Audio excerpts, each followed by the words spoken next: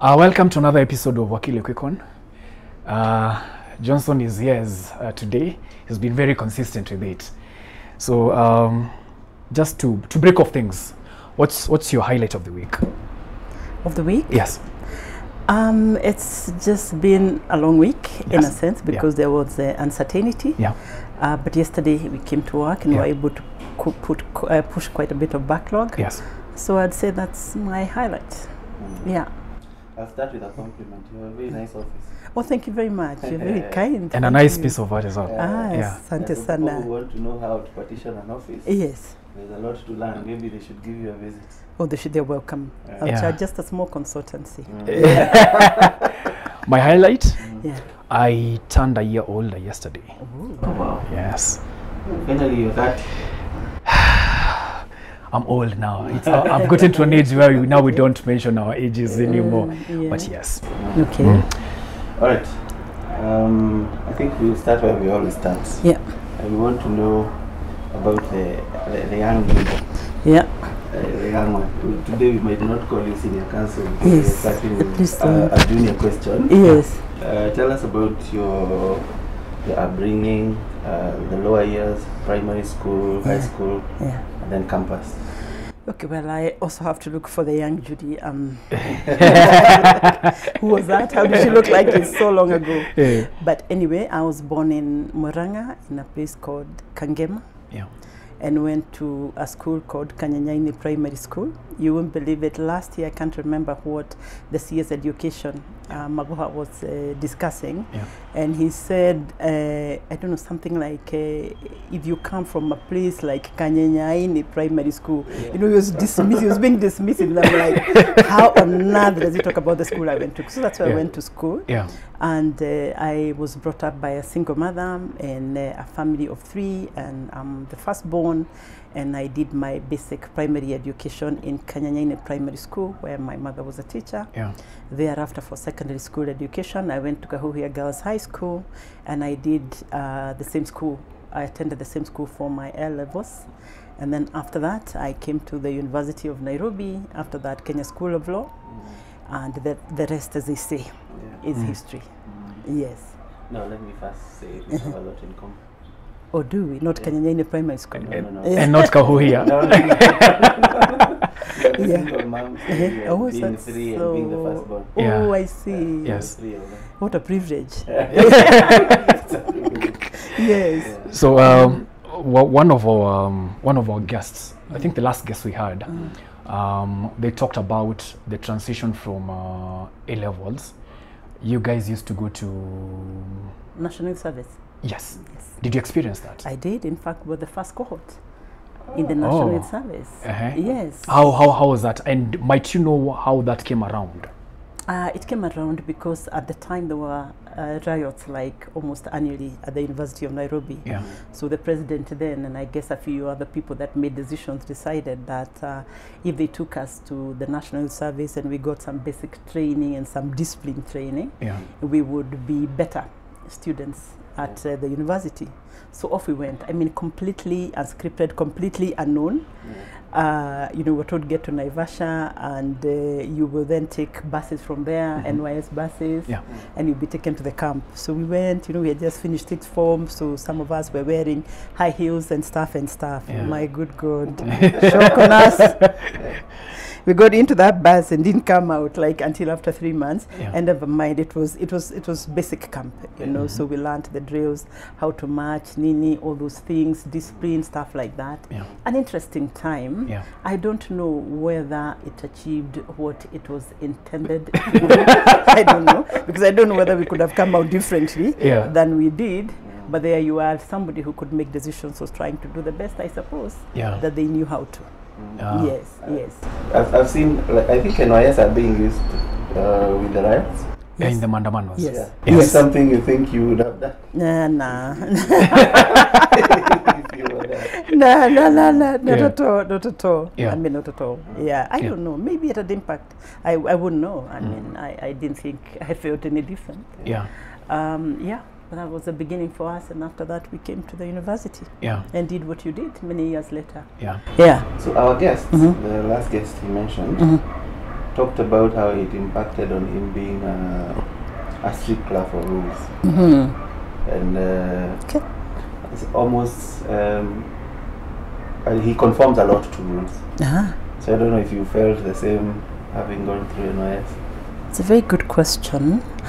I found it a bit difficult in some respects.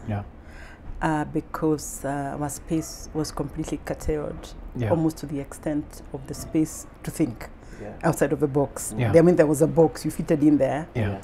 And I don't know, I just found it almost cruel, you know, so to speak. Because look at it, you know, the very following day after you get there, you're given uniform, you're given a plate, a spoon, and a cup. And you're taught how to march to the dining, and of course there is mismatch, so you knock one another, you hit one another. I don't know, the diet was horrible. And I don't know if you did anything wrong, even before you did anything wrong, you were punished. I mean, like for me and a friend of mine, I think the corporal, because we slept in barracks, we called them barracks, not the big tents. And one night she thought she had us talk in the night. That was a problem. So she asked that we should be punished, you know, the following day. And the punishment was to wash a big tent. You know, they were like domes, because many people used to sleep in them from outside, you know. And at that point, we almost gave up and almost went home, you know, just feeling misunderstood. So I used to find that tough. I remember some of the insults, you know, as you're walking towards a certain direction and you forget to march, because you think, you know, nobody can see you. Then somebody comes and says, kujani hapa manugu haya. Mnatembea kama mikebe. You know, I'm not sure.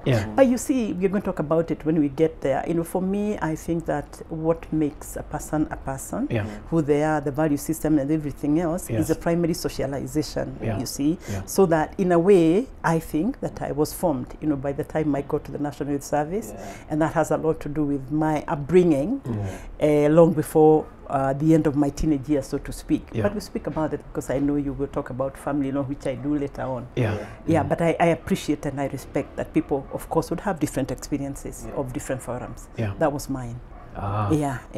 So now you let's talk about the period where you were done with the University of Nairobi. You get to Kenya School of Law. How is the experience at that moment? Do you get 9 Ps? Were there 9 Ps at that time? How was it? Let's just say that I winged it. I passed. But let's also say that by the time I was done, I said this to myself: I will never voluntarily put myself in a place where I have to do exams. I mean, that's how rough I found it. You know, because you see, it's so interesting, because in your, I guess, primary school, I did well, stood out. High school, did well, stood out. You come to university and you're not sure that you're going to make it. You know how difficult it was.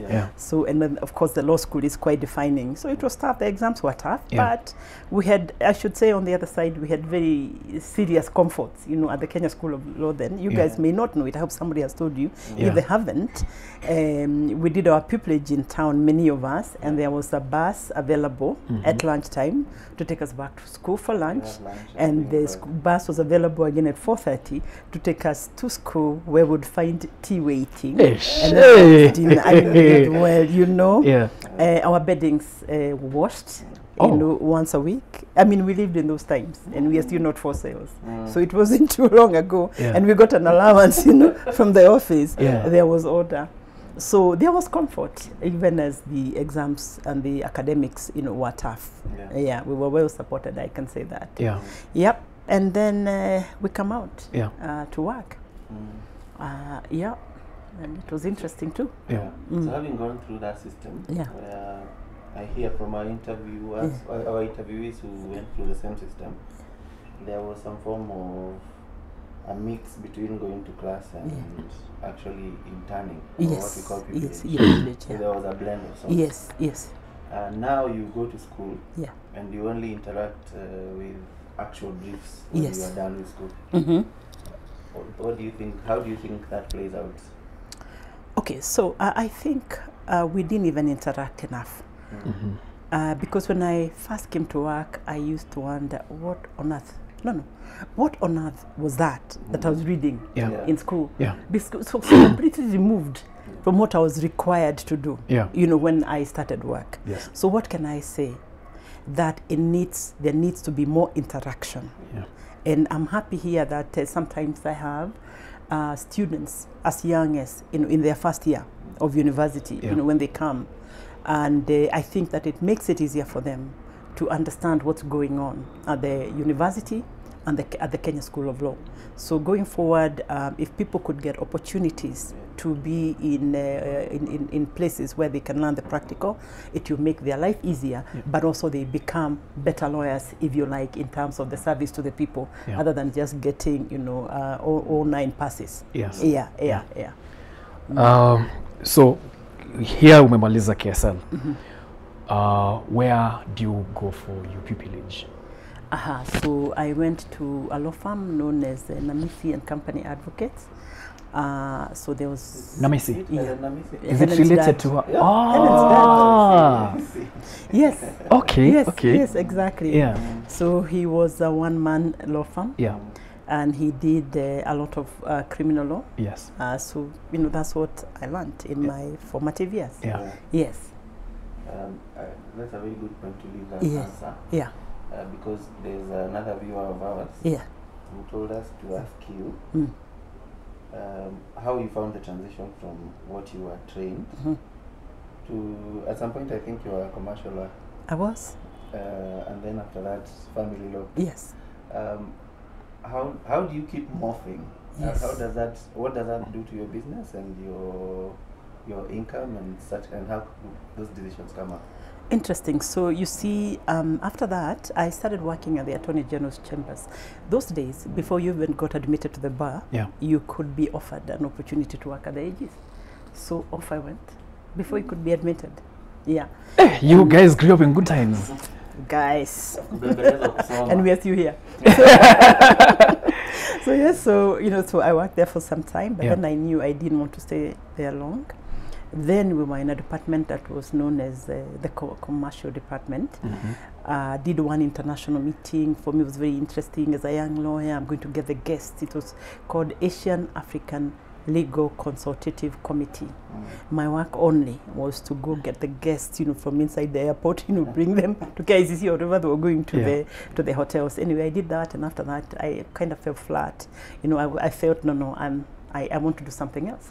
So one day I walked into town and I got a job at Machina and Company Advocates. I mean, just like that. And I found so much correspondence that needed doing, and I was ready for the challenge. So I stayed at Machina's for some time, I think about 2 years. And after that, we were neighbors with Muthonga Gaturu and Company Advocates. So they came calling, they said, we are interviewing, are you interested? And I was. So off I went. So I was doing civil law at Machina's for the most part. I must say that he was a very, very good trainer. You know, literally sitting at people's feet and learning. My first case in court, an injunction I never will forget. That I sat there and he told me, this is what you say, this is what you do, this is what you ask for, you know. And so I went to court and I got the orders that we were seeking. I mean, you can imagine that for a young lawyer. You know, so you get so motivated to learn. So he taught me a lot, and then I went to Muthonga Gaturu and Company Advocates, another learning pool, you know, like a home. By the other place was a home. So apart from learning the tools, I mean, you know, how to deal with the trade, civil law, commercial law, whatever it was, we also were in an environment where we shared, or the partners, the senior partners and the senior colleagues shared openly with us. So we had breakfast meetings, we had monthly sorting out, you know, files, and during those meetings we had breakfast. And you know, when you're a young lawyer, you don't quite take breakfast for granted, do you? We had we had lunch weekly, I think, and even on Saturdays when we came to work, you know, I think Klee Muthonga bought us lunch, so it was a nice place to work. It was so friendly, so that I got married in 1994 and I was there, and I think the entire law firm closed, you know, to come to my wedding. That's what it was. It was like a family. Nice. It was awesome. You know, again, lots of civil law, commercial law, and what have you, lots of experience. My conveyancing, I learned in that law firm. For 9 months, I was doing conveyancing only. And then as home soon after my wedding, on the 11th of June 1994, PK Kariuki of Thongori and Kwach, former Attorney General, calls me, and we were in the same building, we're in Bruce House, and he says that he would like to talk to me about the possibility of a job. So I say, fine. So I meet him at Intercontinental. And so he says, we want to offer you a job. Sorry, I beg your pardon. And are you interested?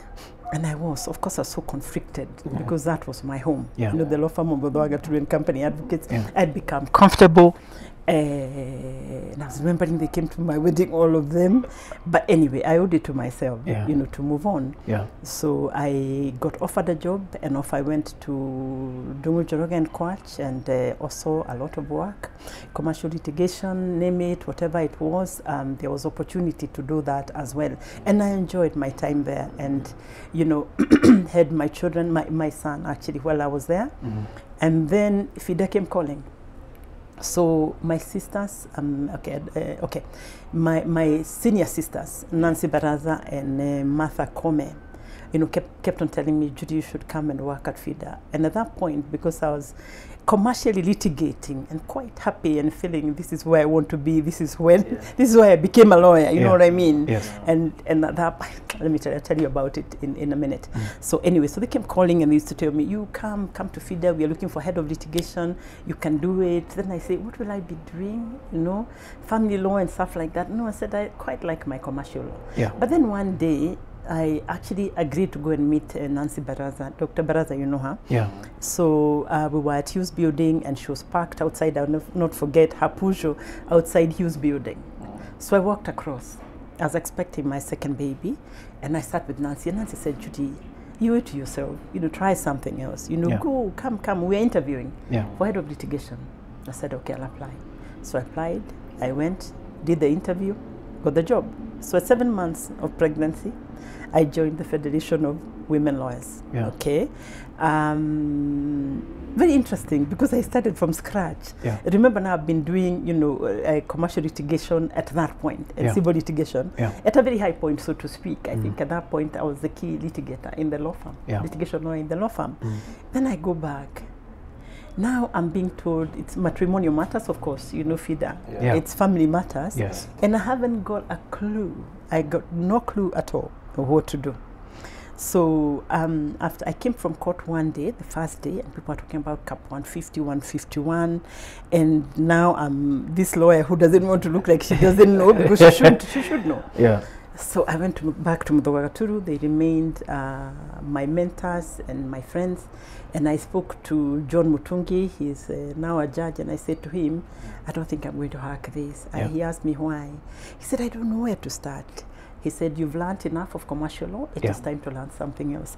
Go to the government printers, buy all the statutes you need, and read them and challenge yourself anew. And that's exactly what I did. And in exactly 6 months, I knew this is why I became a lawyer. I dare say this is why I was born. And this is the place I want to be. Because I finally understood that what I carried for free, I don't feel the weight of the legal knowledge. I didn't feel then. I think now I feel a bit with old age. But yet what I had in my head without more could make a difference between a person sleeping hungry and not. Between a person having shelter over their head and not. Between a child being educated and not being educated. I mean, it was such a humbling experience that because of you, because of the legal aid services given at FIDA Kenya, a child could have hope of going to school. A child could have hope of having a meal in a day. A mother could have hope of providing a roof for her children. And we then were trained, of course, in FIDA and non-governmental organizations. There's a lot of training facilities provided. And one of the ones that has never left me was managing for results. Okay, so they would ask us in the legal aid clinic, would say, for example, today we saw 50 clients. And the person who's training us would ask us, so?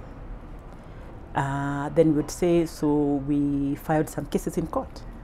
Then they would ask us, so? And then they got maintenance, for example. And then so? the children were able to go to school. And then so this is managing for results. It's not enough to see people. It's not enough to even provide them with legal services. Access to justice means that you're able to help transform people's lives to a better place. I mean, that was, for me, a turning point in my life. So, of course, I dealt with a lot of family law. By that time, I'd become confident. I knew what the difference between Cap 150, 151, and the others, you know. And so I started to do it, and I did it for quite a while. Alongside court work, there is also, of course, a lot of legal awareness that you get involved in. There were open forums where I spoke to members of the public. That's when I actually now began to do you know, to even work with the media. I had never ever done anything with the media. I remember my first appearance at KBC, and I was like, you know, am I going to hack this? So, you know, a training ground in many respects. But also beginning to understand that there's something you can change about this society if you put your mind to it, you see.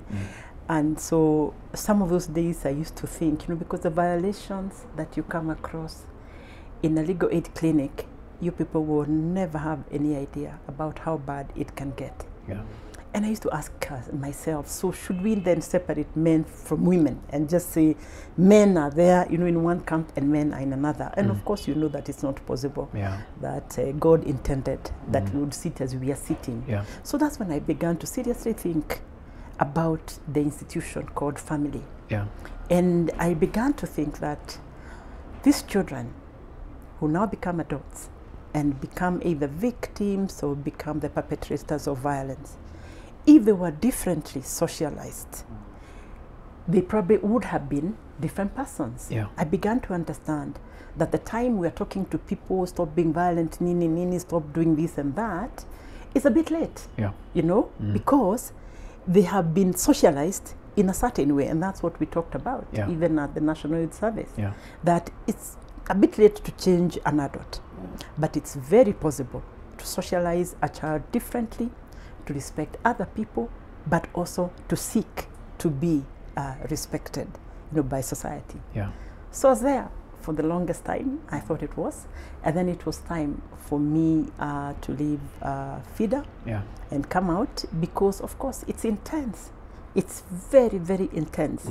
And I knew at the end of 2002, you guys were born, that you know, that I needed to come out. And then remember, we're also going through political transition. So it was a bit of a challenge, and I know my family were concerned, especially my husband. He was saying, is this the time to come out? But I said to him, I couldn't wait one moment. It's time for me to do something else. So on the 1st of March 2002, 2003 now, and 3, it was now after the elections, Kibaki's come in, and the government is just beginning to transition, I was out, and I started my own law firm. And then just the first week at work, I get a call from a lady. She told me she worked at the World Bank. And I said, I've left FIDA. She said, that's why I'm looking for you, you know? I said, okay, let's have a meeting. And I think we met at the Norfolk. And she said to me that she had a training. She was here about talking to people about a training that's going to be held at the World Bank, Washington, on legal aid and stuff. And I said, but I've left FIDA. And she said, that's why I'm looking for you, because I'm looking for a consultant, so to speak. So off I went and did that, and it sort of jump-started, you know, my law firm, because of course there was earnings to be made, and I'll tell you this on a lighter note. They were offering me a very good ticket, a business class, and I said no, just now I have other priorities. How about I travel economy and I save some of the money? They said, yes, in fact we are sending you the money, so buy the economy ticket. Maybe I should have traveled business class, because I was hoping I'll travel business class soon thereafter, but I'm still struggling, so maybe I should have traveled then. Anyway, so then, you know, I came in, and I didn't quite know whether I was going to have a family practice as I have today. When you start just as as you come in, have you already pigeonholed yourself to do family, or you just doing general practice at that time? General practice. I was open-minded. I came out with an open mind, you see. But family found me. Yes. Okay. So I came out open-minded. Whatever presents, it's business. You're starting. You prepare yourself for everything. But family found me. And so I started to do, family, to continue with family law, because of FIDA, of course, was also a lot about family law. And of course, I moved with quite a bit of the clients there on a pro bono basis, because of course I needed to finalize their cases. So in 2003, remember we have a new government. Rachel Omamo was then in practice, very solid in Jubilee House and with very many clients. I don't know, that was Jubilee Exchange or something. So we had a matter, my first serious custody battle. She was on the other side, and I was on this other side. At the end of it, and I can tell you it was a tough one, Rachel said to me, Judy, I think you take care of my clients. Because she had been appointed ambassador to France. And I said, okay. And she said, and I want to leave my clients with somebody who can take care of them. I said, okay. And then she said, but will you buy my law firm or the files? I said, no, I didn't have a red cent. I said, no, I don't have money. But she said it, you know what? It's so important for me that my clients are taken care of, that I'll give you for free. Can you imagine? That's what she did. And I know there were people who were willing to buy. So, you meet such incredible persons and mentors. Because what else can she be, than a mentor? So, so then she was asking, will you manage? Now you have a family, you have kids, you have a husband. Will you manage this? And I said, yes, I will manage. So I went, took the files from her. And so my law firm started, this is March. Remember, I've just started about March. March, April there. So I started with a full tray, so to speak, or soon thereafter. Because of a sister who went ahead of me and who did not give me her business because I could pay for it, but because she felt I could take care of her clients. So just so that I don't lose something on that incredible journey, you had before you set up your practice, you had done you had worked at a number of places. And nowadays, what we normally see is that a lot of people, you come out of Kenya School of Law, you get admitted, and then you jump straight into the practice of law. Do you think having that foundation that you have, and of course that morphed into briefs from the likes of Rachel Omamo and the other lady who called you, do you think having such a solid having worked before in other places gives you a better foundation as compared to just jumping straight into the fray? 100%. Yes. 100%. There's so much that you observe without knowing. You store it in your mind. How law firms are run, how front offices are managed, who you need in a law firm. That I picked up from the places that I had worked. So that by the time I started, I knew what I needed to have in place immediately. And let me tell you, clients observe things when they come in. So if they observe a system in place, they're not only likely to return, they're also likely to give you bigger business, but they also are likely to refer other people to you. But if you look like a fly by night kind of operation, I'm sorry, nobody is going to invest with you. They'll come there for an agreement to be stamped and what have you, but they can tell. And most of the clients you get are more experienced in matters of management and stuff like that than we lawyers ever will. So it's extremely important that you bring in something from an established office. I can't say that enough. I can't. Okay. Good. Let's talk about your role in national matters now. And this goes to, I think you were very clinical in your battle for the third gender. Probably you can talk a little about it, but then touch on a lawyer's role or duty towards advancing national policies. And also, so that, because there's something that previously in this show, we've interviewed one of your sisters. I hear you have a sister club. So maybe you can also talk about the sister club. Okay. Yes. So interesting. So Gender awareness wasn't something that I was born with, so to speak. And I knew, the difference between men and women, end of story. As for whether women were more pressed than men or did not have as great opportunities, I wasn't aware until I went, to FIDA, you see. So we are part of this socialization, so to speak, where things are done in a certain way. And so there was gender training as part of the training that you got in FIDA. And that's when I learned about stereotypes. And that's when I learned about the socialization that I have told you. Yeah. That you bring up children and you tell the boy, this is what boys do.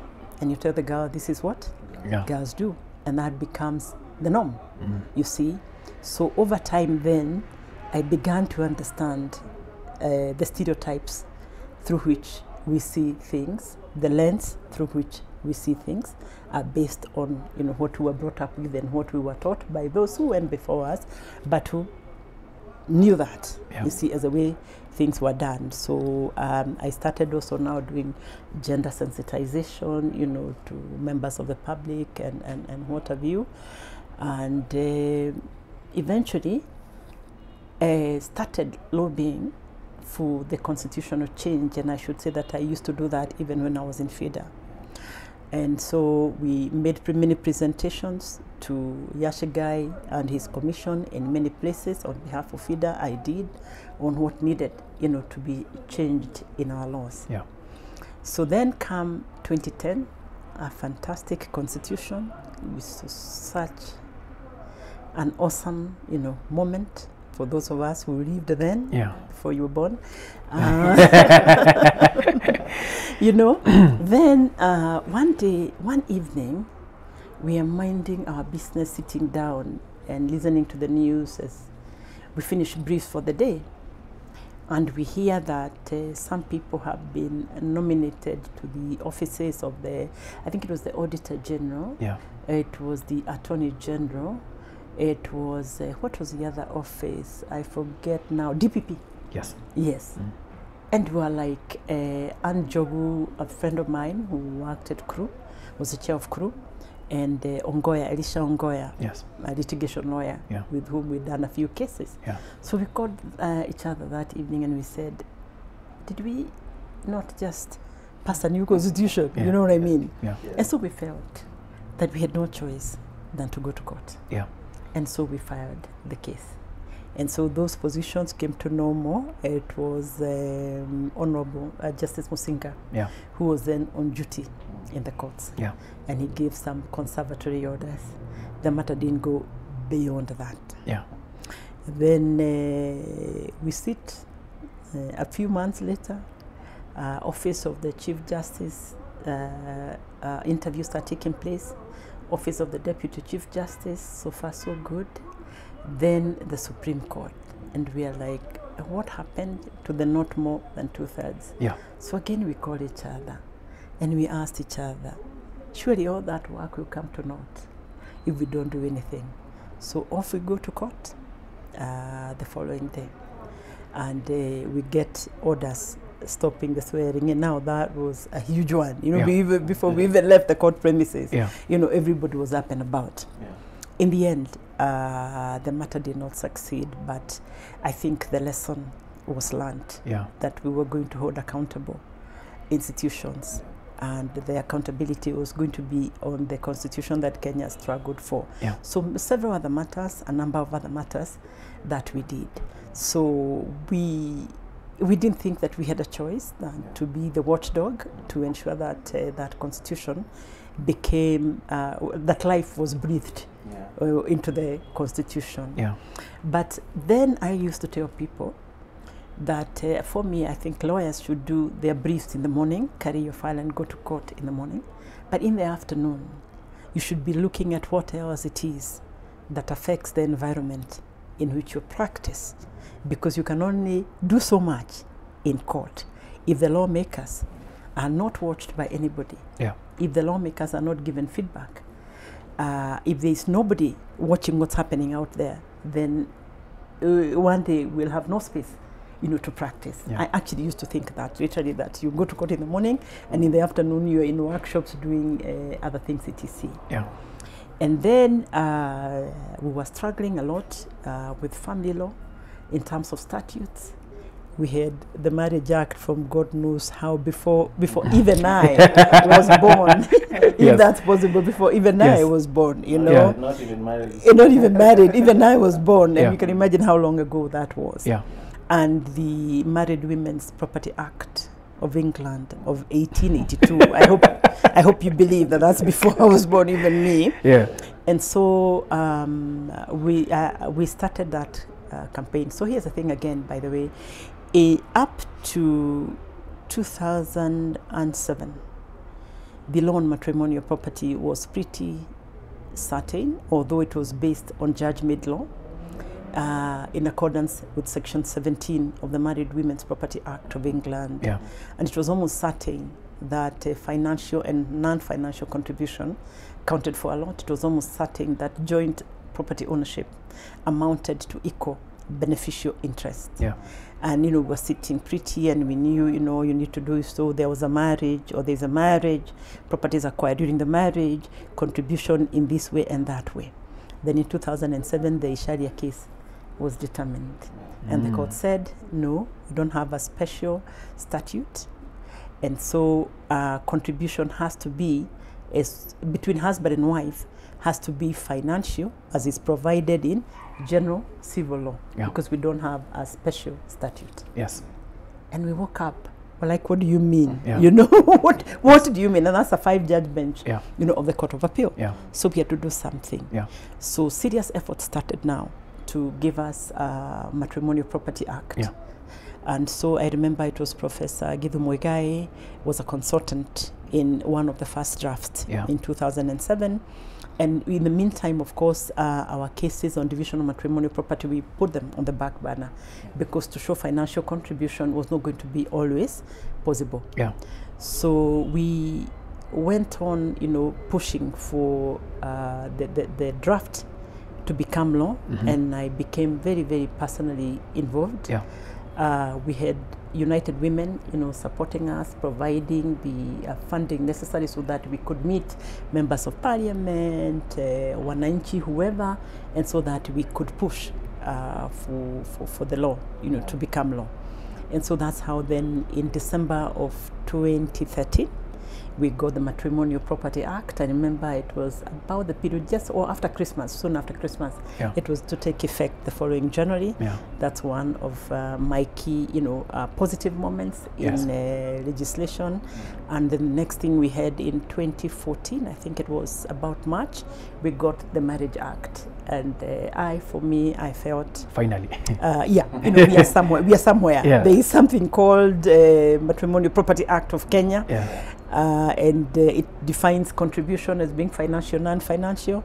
And then there is the Marriage Act that carries forth not just the statutory marriages, but also the customary marriages, and provides, for how they will be dissolved and stuff like that. Yeah. So the defining moments. And I don't even know where I'm going with this. I think I have a lot to tell you, so forgive me. Yeah. No. We're here. That's why we're here. Yes. So we thought it would become easier to practice family law after that. Yeah. But I've had many occasions when I've said the more things change, the more they remain the same. Because even since 2013, people are still being tasked to show financial contribution, and that's all good. The challenge is that for many courts, the non-financial contribution still doesn't count, for much. Yes. Despite the fact that we recognize how important it is for the other forms of contribution in a family, other than just the financial contribution. Yeah. But we're going ahead. I guess Rome was not built in a day. Yeah. But this Rome is taking a long time. Yeah. Your sister club. Yes, or the ladies. Yes. Yes. So I think that it was accidental, but it happened because many of the senior female lawyers at the point were either members of FIDA or worked at FIDA, you know, like we did. And because of the many sessions that we had together, you know, the trainings and what have you, and challenges that we identified with together, we became very well bonded. And I think then there arose an intention and a desire and to mentor, you know, the younger lawyers in it. I should have told you that one of the challenges we had to deal with was a case where there was an allegation. So somebody showed up at the legal aid clinic and they said that they had been violated by a person who was highly placed in government, of the government of that time. And the question was, what do we do about it? So we wrote to the Commissioner of Police and everybody that we could. We got nowhere, and so we decided that we're going to have a private prosecution. So we initiated a private prosecution. There were very, very difficult times, those ones, I'll not tell you, I'll not cheat you.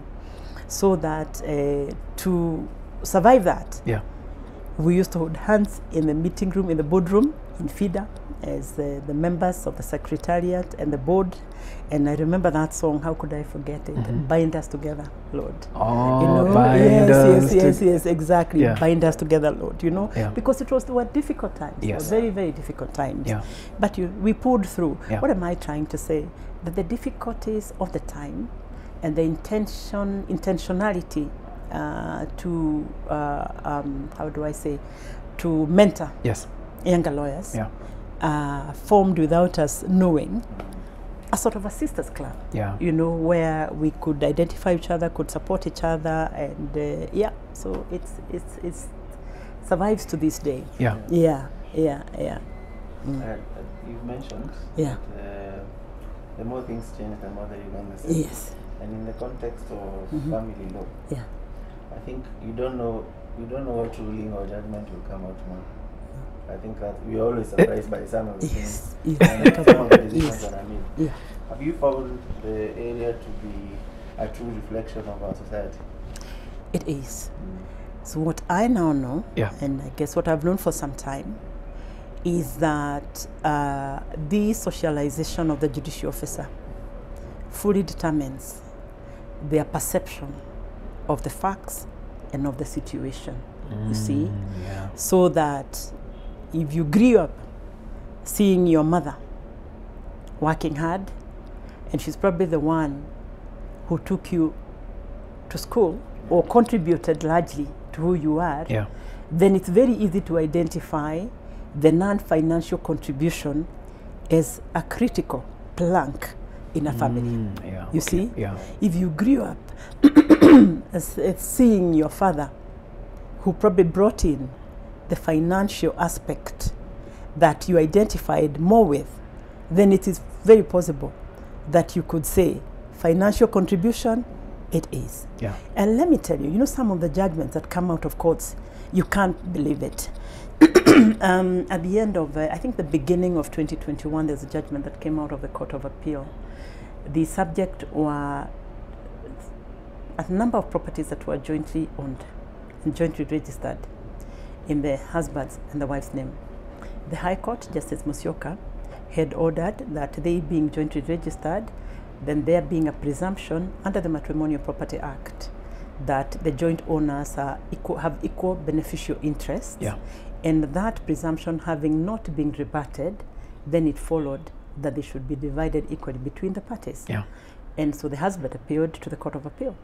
And the Court of Appeal, 3 judges sitting, said that the wife, the husband is the one who contributed financially, and that he had employed a driver and a help who are the ones who used to go and shop, meaning that the wife did almost nothing.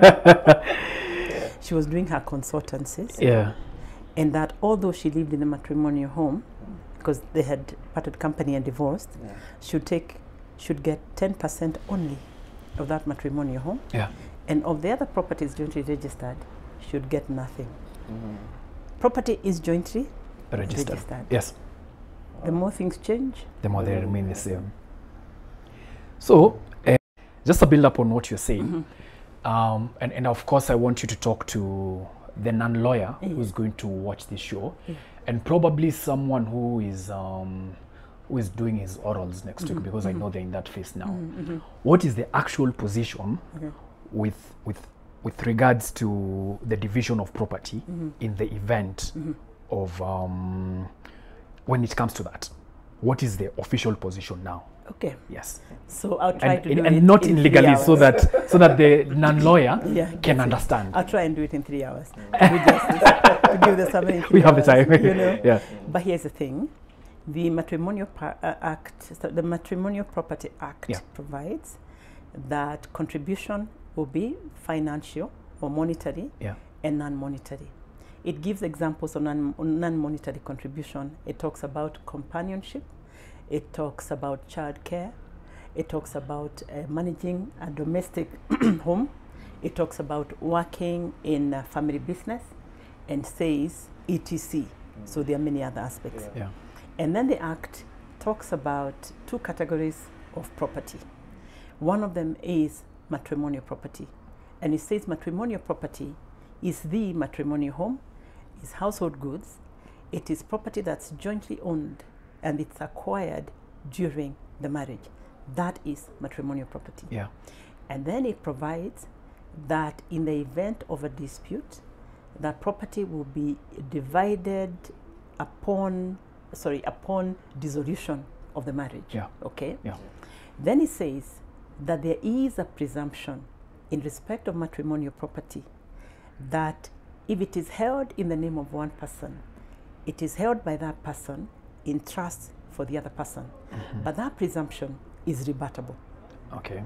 Okay, and what that means, for the sake of the ones doing the orals next week, is that if you're the applicant, all you need to show is that you were married, you are now divorced, this property was acquired during the marriage, it's either the matrimonial home or it is jointly registered. Yeah. Then now you can see it because the presumption has kicked in your favor. Yeah. It is upon, many times is a bwana, or the former bwana, saying otherwise to show that that presumption should not kick in. Yes. And so he can provide evidence to the contrary. Yeah. Okay? Yeah. And then the court will listen to him. Yeah. So that's matrimonial property. And then there is separate property. Any property that is not the matrimonial home, that is not the household goods, that's not jointly held and acquired during the marriage, becomes separate property. And separate property does not does not have the same protection that's afforded to matrimonial property. Yeah. The law says that marriage does not give one a right to the separate property. And what is separate property? For example, it is a property that you have acquired in your name and it doesn't become your matrimonial home. Yeah. You see? Yeah. It is property that you have inherited. It's property that you have been gifted even during the marriage. Yeah. It becomes separate property. Yeah. But the law says that the other spouse who is not the owner of that property will become entitled to a share of the separate property to the extent only of their contribution. Yeah. You see? Yes.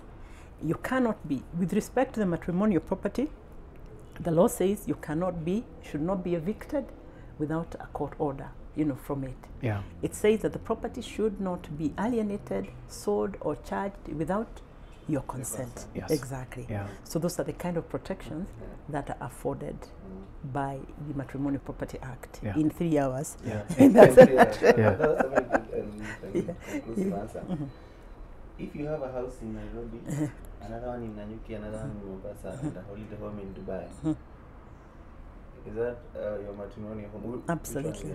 All of So them? yes, actually, the Act says Are you asking for yourself? the matrimonial. I'm just asking. When he talked about Dubai, the matrimonial home or homes. Yes. Matrimonial home or Or homes Yeah. is a place owned or utilized, and it doesn't, or leased and utilized as a party's home. Yes. Yeah. So you can have several. Yeah. If you use it like an Airbnb, Yeah. so that you only access it a few days or maybe a month in a year. Yeah. Is it still a home? If Is you're it- using it for partially commercial, But have you used it as a matrimonial home? you Like go there your- with your family like Yes. for a month. Yes. But the I other guess- 9 months is being used by other guests I guess it depends on how convincing you are that it was a matrimonial home, a home used by the family for their residents. They don't have to be there permanently. And the reason why the Act talks about home or homes is because you could have that home up country. You're not there all the time. Your brothers and sisters could even visit while you're away, but it's still a home used by the family as their residence, as a family residence. That's where the bed is. Let me tell you.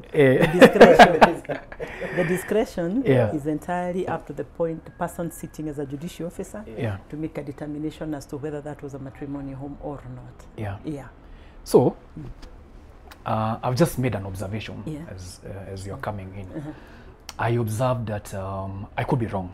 If I'm wrong, you can correct me. I observed that your farm is predominantly female. Yes. Has that been deliberate, or it just happened? Okay, that's an interesting one. Not intentional. Yes. I, of all people, am aware of the need to integrate both men and women into the working space. But the people that apply to practice or to work in my law firm have been predominantly female. I look forward to a day when we'll have more males identifying as family lawyers than we have now. But those are the more people that I get applying for jobs or even coming here, for pupillage or for attachment. But you did see some men, did you? I think I've almost complied with the 2/3. Not more than 2/3. Not more than 2/3. They go to the bank. They go to the bank. I was interacted with a male lawyer in the practice. And you were saying the same thing. It's very hard to find a man interested in that area of practice for some reason. Either they tend to gravitate towards the other practice areas. And it's emotional. In family law, you have to be ready to deal with emotion. So the way we've socialized our boys, the ones in this room excluded, of course, is that they shouldn't look weak. They should look like they're about to cry. So unfortunately, then they lose out. And I suppose clients also lose out. Unfortunately. There's a young lawyer who's practicing in your area. We just started a firm, so she asked me to ask you how you deal with billing in family matters.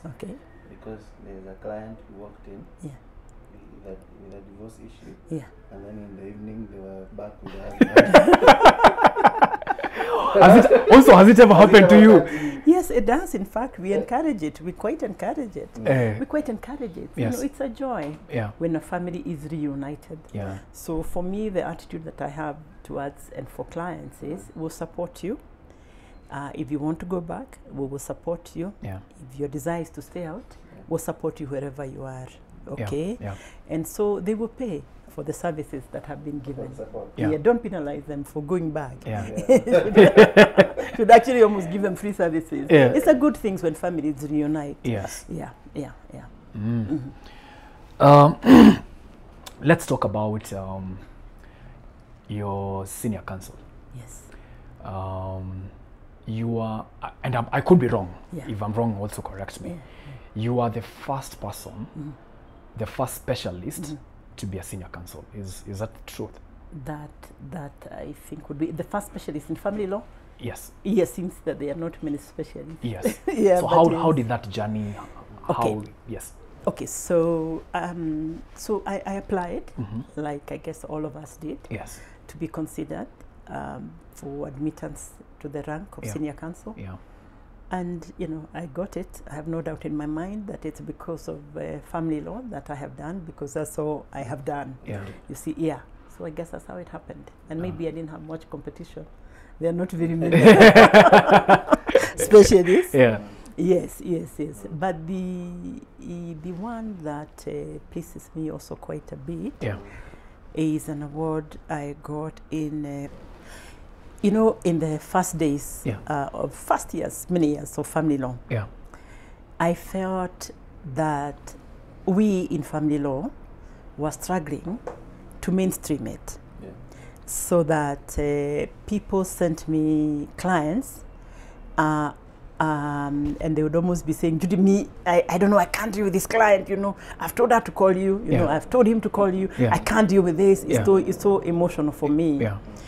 And so it took a while before family law was mainstreamed. It was almost like something that you put to the side and deal with commercial matters, land matters, and what have you. This was not important enough. Yeah. And so for every opportunity that I had to speak, I was telling people, no, it's critical, it's central, it's mainstream. You know, families are defining, very defining. It doesn't matter how commercially achieved you are. Yeah.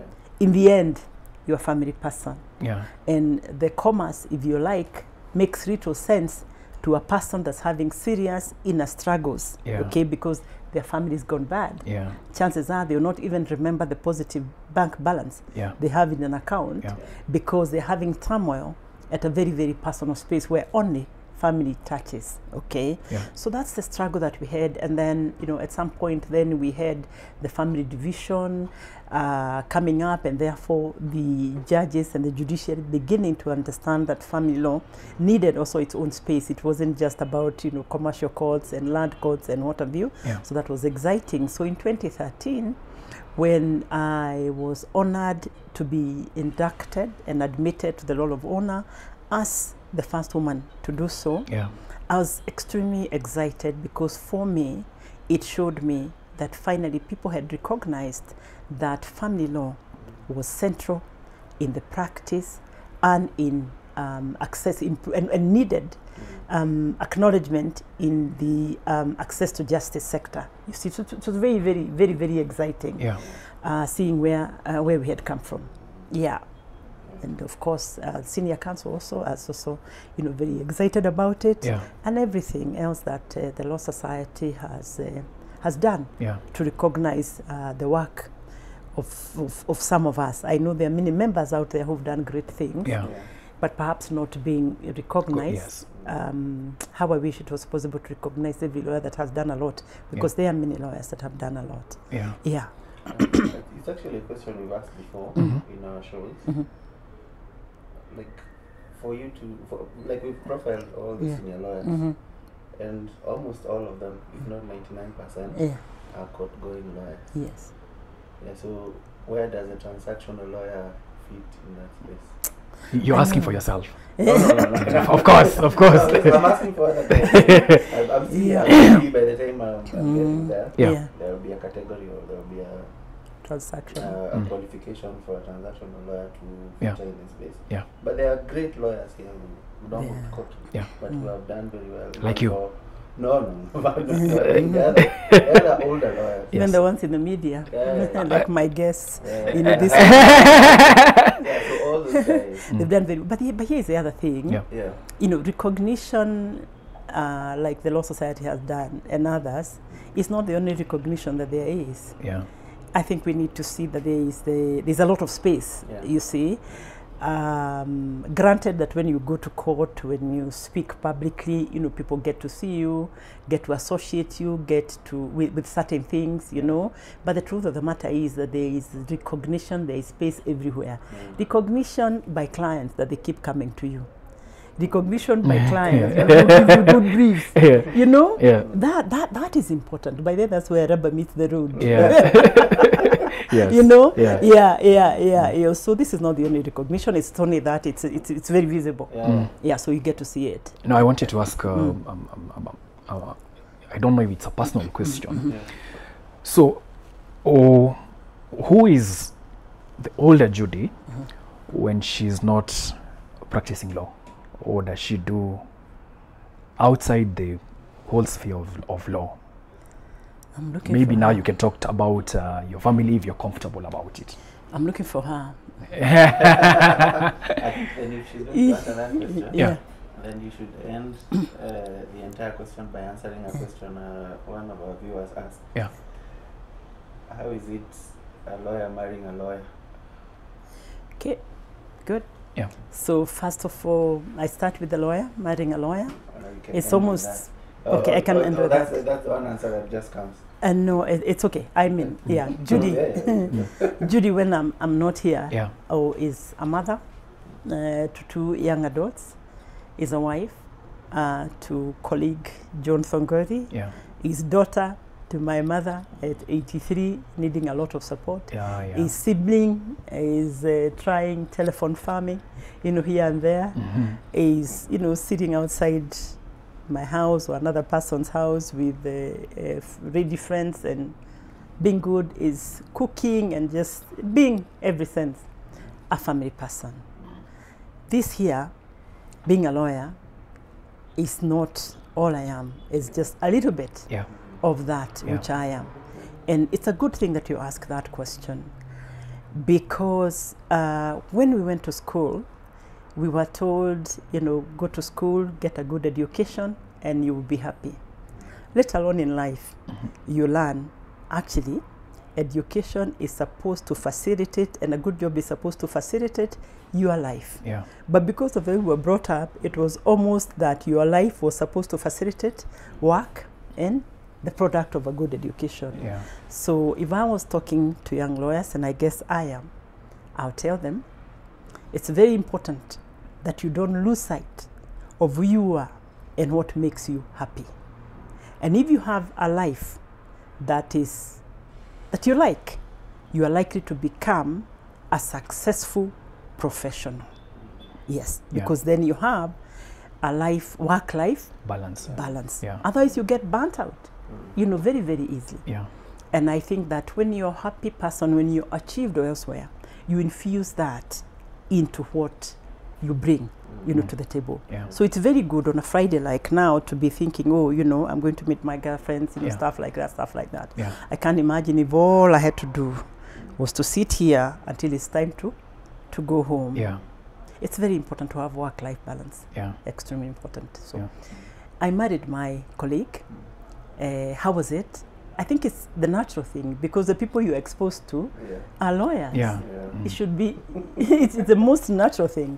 And is it easy? I think it's easier because you don't need to explain a lot. I mean, he knows the kind of schedules I keep. I know the kind of schedules he keeps. Maybe I just need to say one word and he knows the rest. There's IPSA and he knows the other one. It's Lokita. You know what I mean? So I guess if it works, it does. If it doesn't, it doesn't. But it's no brainer, so to speak. But there's something that I need to speak about. Family law. When I introduce myself, I tell people that I'm here.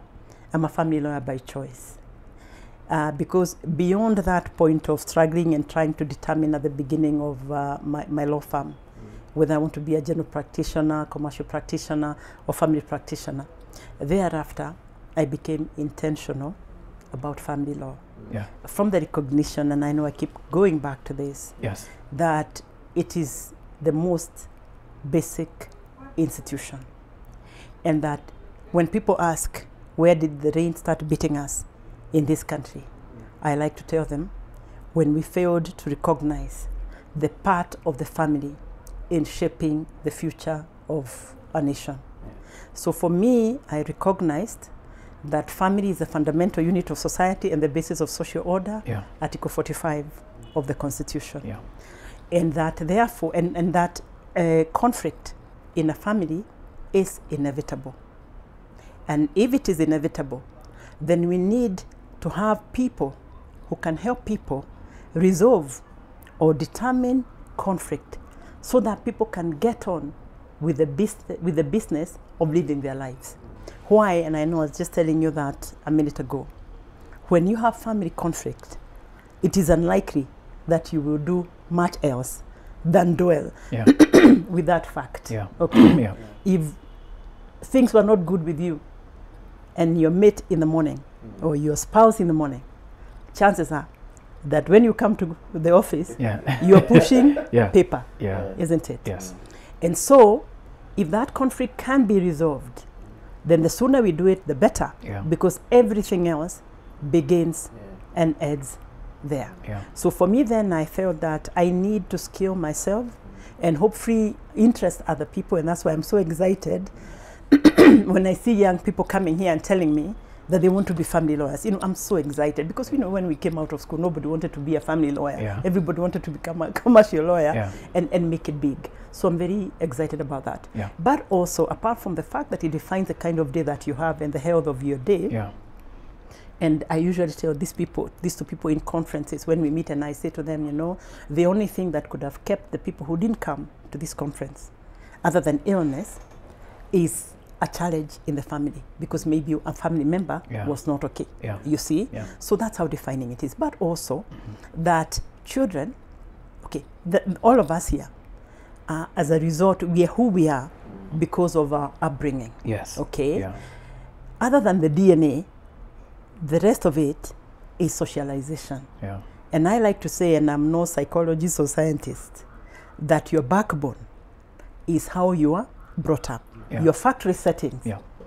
are made up of the values, the vices, and whatever traumatic events you experience when you are a young person. Now, many of us, even us when we're bringing up our children, we're not conscious that we're not bringing up children, we're bringing up adults. There's not going to be another school where they were going to be inducted into becoming adults. We were not conscious as moms of the time that beyond feeding, clothing, washing our children, we had the great responsibility of ensuring that these people become credible, great people to take this nation of ours forward. Yeah. Okay, now we know better, so we should do better. Mothers and fathers should know Yeah. that they have the primary responsibility of shaping this nation by the way they bring up their children. Yeah. And back in the day, a woman once told me that, you know, Judy, I can't imagine how my children turned out so well. Yeah. Because when I was bringing them up, I was so busy fighting with their father in court. I had no time to bring them up. And I thought, what a waste of opportunity. What a waste of opportunity. You know, so because we know better, we should do better. Yeah. That we resolve conflict, that first of all, we can tell when there is conflict. We find a way of resolving conflict. We find a way of determining conflict so that we can leave families with the business of bringing up the children. Yes. And you must allow me to give you this one. And I talk about it everywhere I go. Please. That the world is made up of clusters of families. Yeah. And I'll demonstrate to you in a minute that the whole wide world, it looks like so big, the globe, you know what I mean, if you think about it. But you begin to break it down to continent Africa, country Kenya, then you come down to the counties. From counties you go to sub-counties. From the sub-counties you go to wards, isn't it? Yeah. From the wards you go to villages or estates or whatever it is. From there, where do you go to? Houses. And families. Yes. So the world is made up of clusters of families. Yeah. Whether it is the kind of world we get Yeah. is based on the families that populate Yes. the earth. Yeah. You can't get better than that. Yeah. You can't get better than that. That is what it is about. So for me, family is a fundamental unit of society and the basis of social order. And that's why I will be here for the remaining days of my life. Yeah. And because I think we're coming to an end, I just need to also tell you that I'm also resolved to die empty. And that means that opportunities like this that you give me to share what I have with the younger people, please me to no end, in the hope that it will make it easier for the younger lawyers, and in the hope that they will not have to reinvent the wheel and have to go through very difficult paths to get where I have gotten, and in the hope too that they will stand on my shoulders and see further than I saw. Yes. I think there is no better way to wrap it. There is no better way of wrapping it. That is magnificent. Yeah. Thank you. Asante sana. Thank you. Okay, quick one, Wakili. Yes. Okay.